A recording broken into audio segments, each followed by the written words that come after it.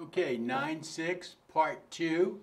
Now we have our 7% bond selling in a 7% market. So the bond rate and the market rate match exactly. So let's fill in the numbers. Our interest payment is still $910,000.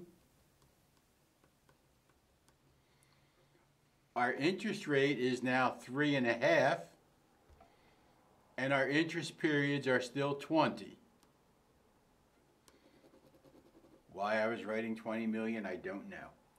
Okay. We'll put those numbers into our calculator.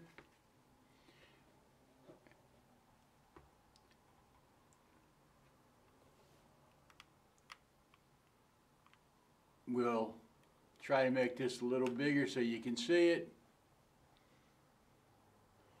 I've already got the numbers in. I'm looking for alpha. I hit enter. And it shows me that these $26 million worth of bonds will sell for $26 million because the market rate of interest and my face rate of interest is exactly the same. So my issue price would be $26 million.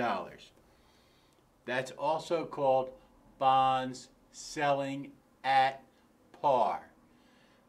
Or sometimes you'll see the bonds being described as selling at 100. In other words, they sold at 100% of face value. The bond rate and the market rate were identical, therefore the bonds sell at the same price.